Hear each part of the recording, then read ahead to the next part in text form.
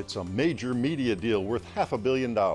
New ownership for the San Diego Union-Tribune and the LA Times after years of cutbacks and upheaval. Water bills are skyrocketing across San Diego. Why the city says its new smart meters are not to blame. And the backers of SDSU's expansion into Mission Valley say it won't cost taxpayers a penny. But could it still tap into public dollars? I'm Mark Sauer. The KPBS Roundtable starts now.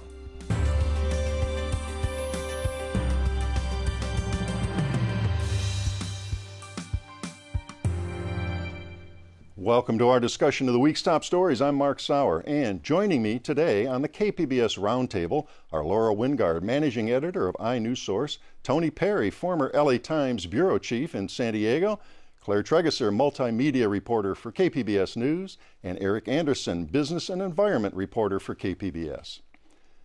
Well, for decades, San Diego's largest newspaper operation was owned by the same family, the conservative Compleys. Now the San Diego Union-Tribune is about to have its fifth owner in a decade. The big part of this newspaper sale is the purchase of the UT's parent paper, the Los Angeles Times.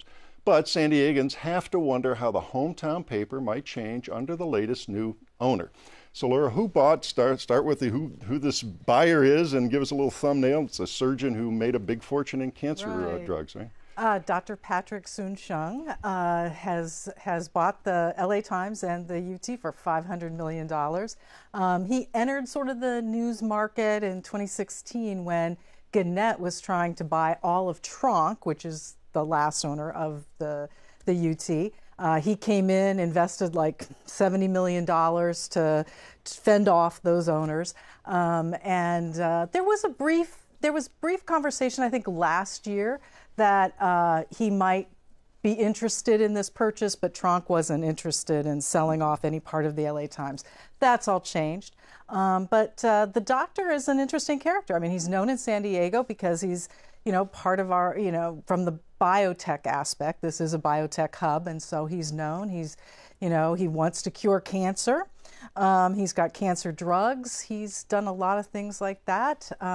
He's an interesting man, born to Chinese immigrant parents, and I think there's a lot of hope for what he might bring to this new media world. Also, part owner of the LA Lakers, and had some bitter battles you referenced with the executives at Tronc, and so he said, "The heck with it, I'll buy the place." Yeah, exactly. So I can tell you, I've worked for 4 of the 5 owners at the UT,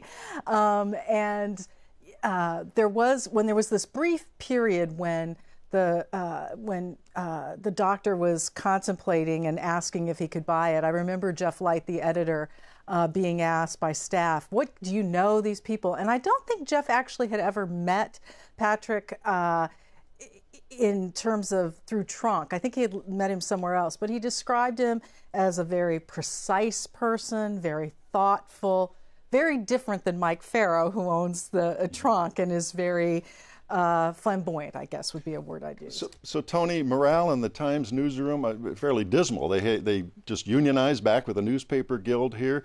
You would think anybody'd be better than what they had. Huh? Indeed, this is the end of an 18-year saga, tragedy of mismanagement. The Chandler family that built the Los Angeles Times into one of the best papers in the country sold in 2000. Along came the Tribune Corp, the predecessor of Tronc, and it was bad from the beginning. It was a mismatch. It was, as one book writer said, it was a deal made in hell. And the Tribune people demanded cuts, 20% profit, not good enough, let's get it up even more.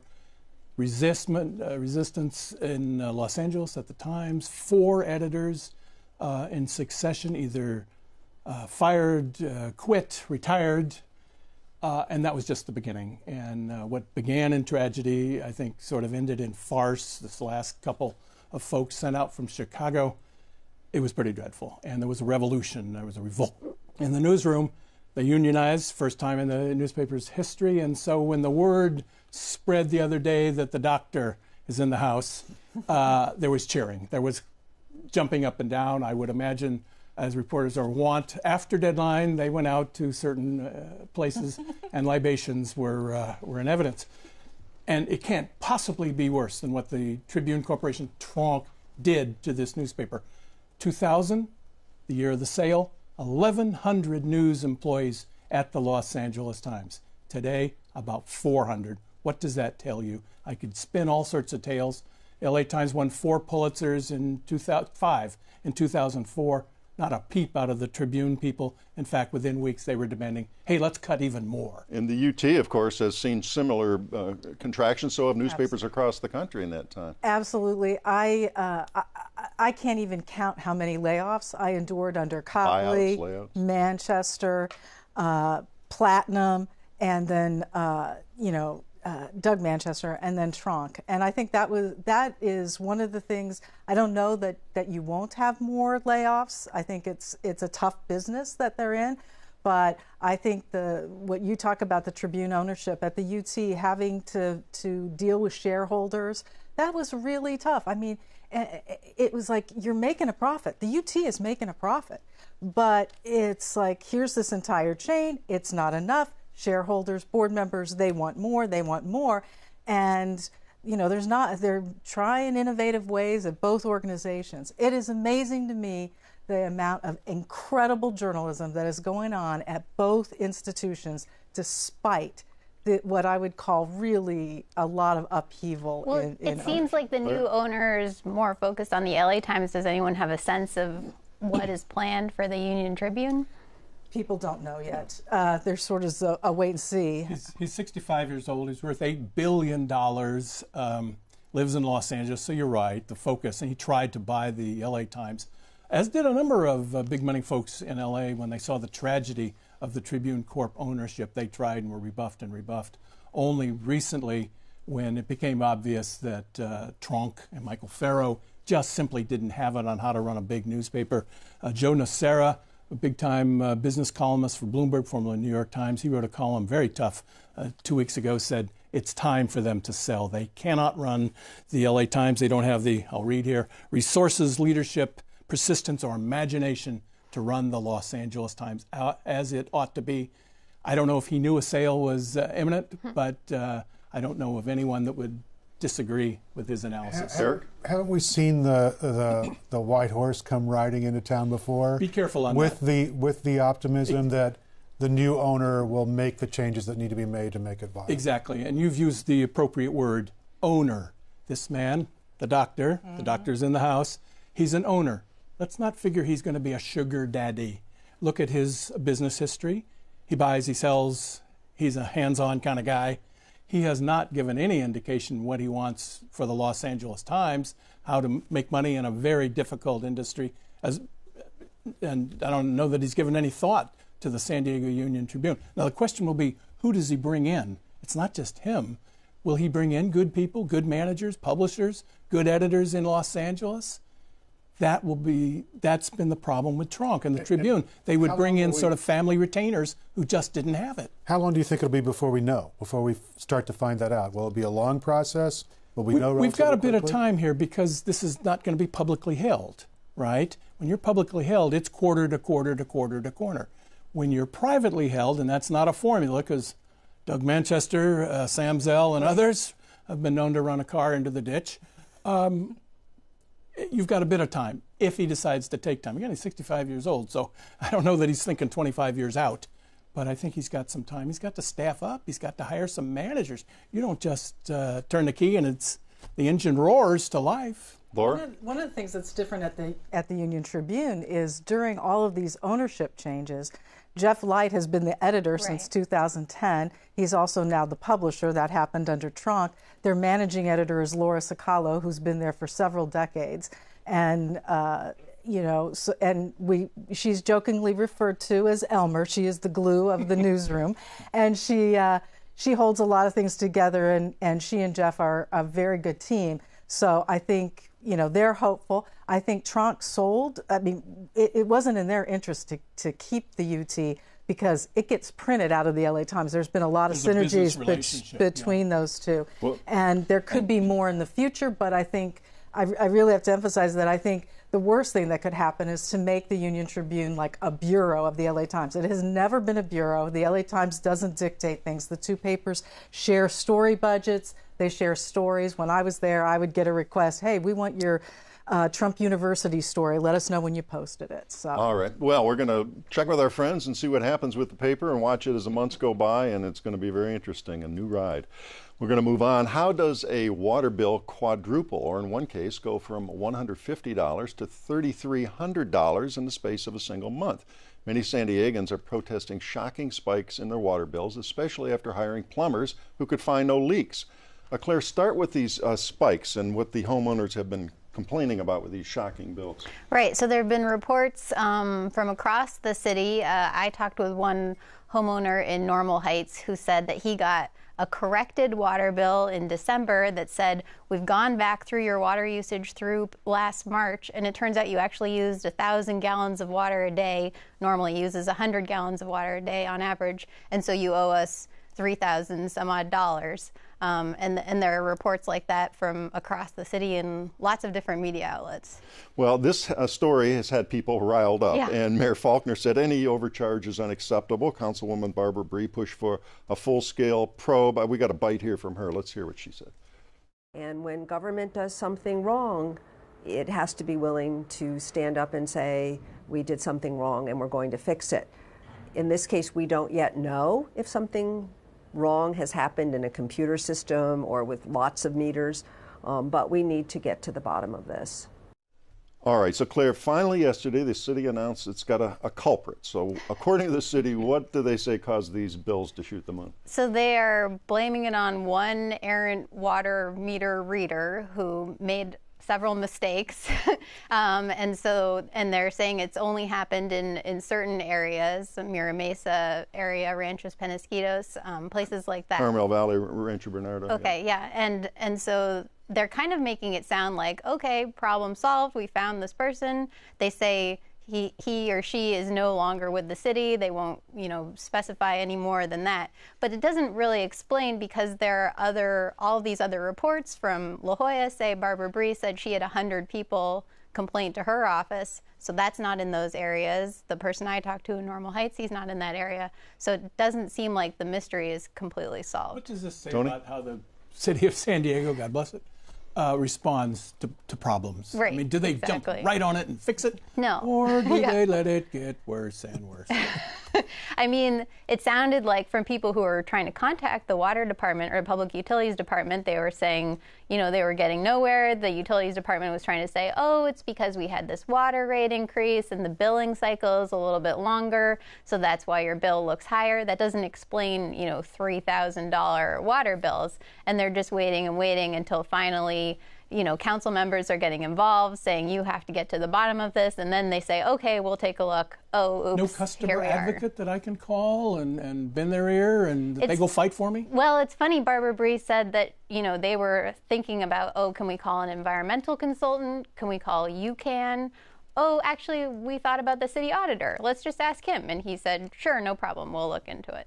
But isn't the Laura? real risk in this too is like if you get a $1,300 bill, you Right. can't pay it, you don't have $1,300, you can get your water shut off, right? And isn't that one of the concerns that people initially had and now? Yeah, that was one of the initial concerns. Now the utilities department is saying, okay, you can pay an average amount based on what you paid last year while we look into this. So we won't turn off your water. You just pay us a little bit, and then once it's all resolved, we'll figure out how much you actually owe. And doesn't the city have some sort of a system in place that is designed to deal with these questions when they get them? Well, now they do, apparently. I mean, you would think that they would have, they said they're going to increase their alert system so that when someone's bill all of a sudden quadruples or something like that, it would trigger something that then they could go and look into it.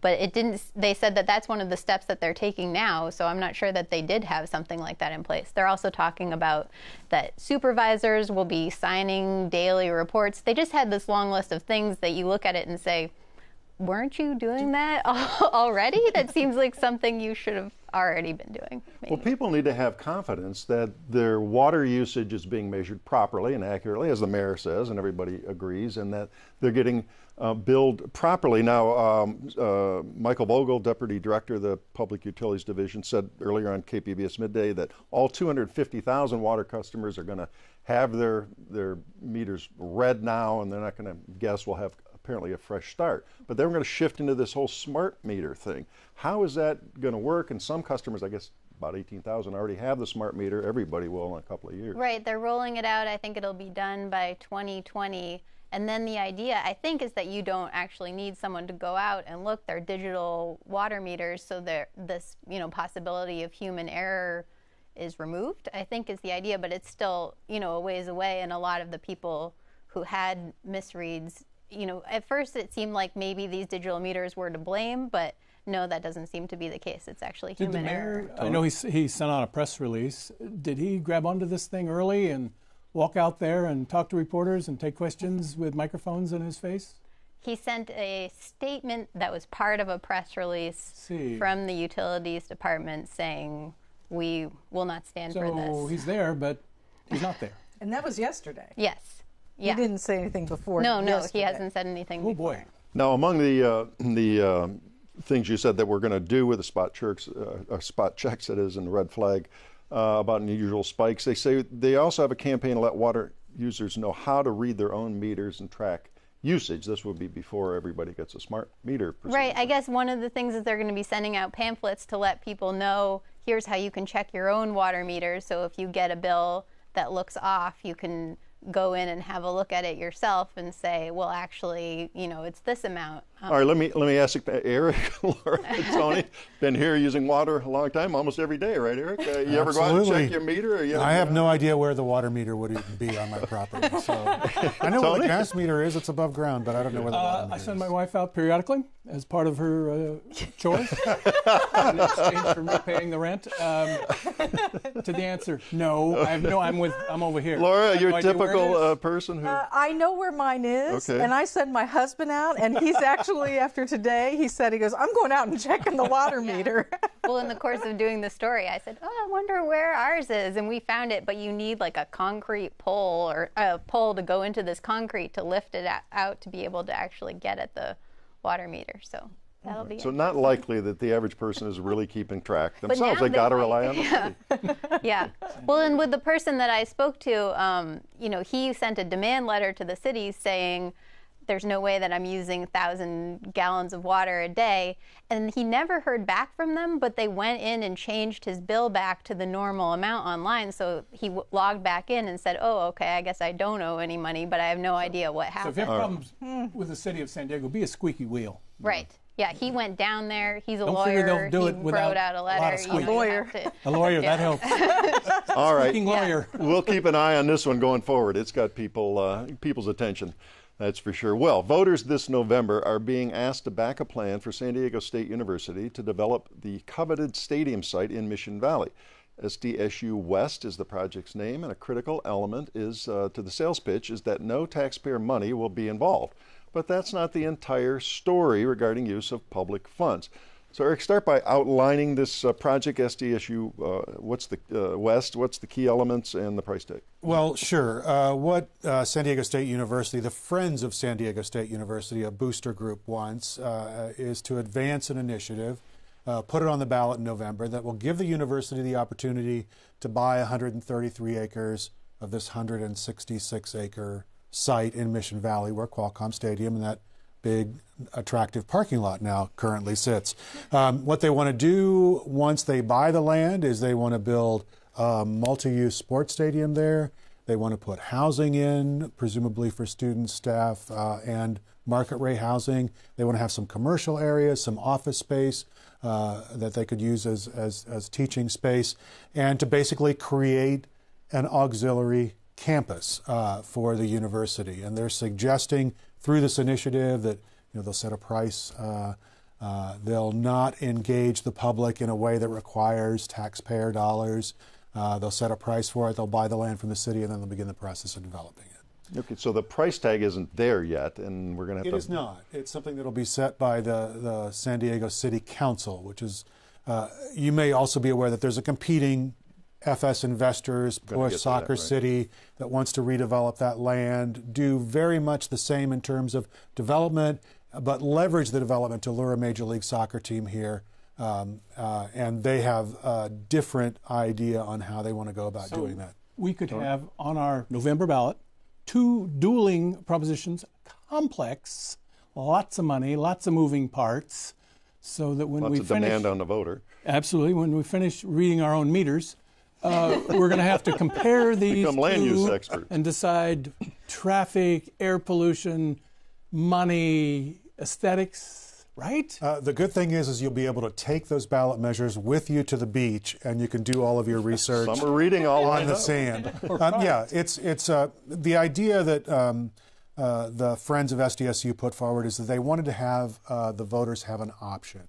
FS Investors last year qualified their issue for the ballot The this Soccer City, November, yeah. Soccer City. Yeah, they delayed it. And Friends of SDSU said, well, we want our measure to be on that same ballot so voters have a choice. And their pitch is in some ways similar and in some ways different. Won't Right. sections of the proposals still have to come back to either the council or a vote with potential litigation by someone who doesn't like what they're doing? I'm not a lawyer, but I watch a lot of them on TV. Litigation is a funny thing, and I think anytime when you have such a big project that is this complex with so many moving parts on both of these two options, that certainly is a possibility. I think the push for San Diego State echoes a little bit of what FS Investors was offering. FS Investors said, look, we want to come in, we want to build this entertainment, soccer-focused area development in Mission Valley.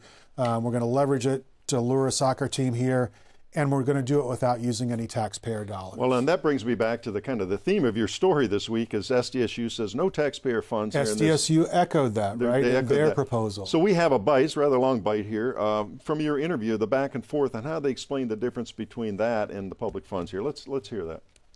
And you're okay with hearing the president of the university say, we're not going to use any public money on this project? Yes.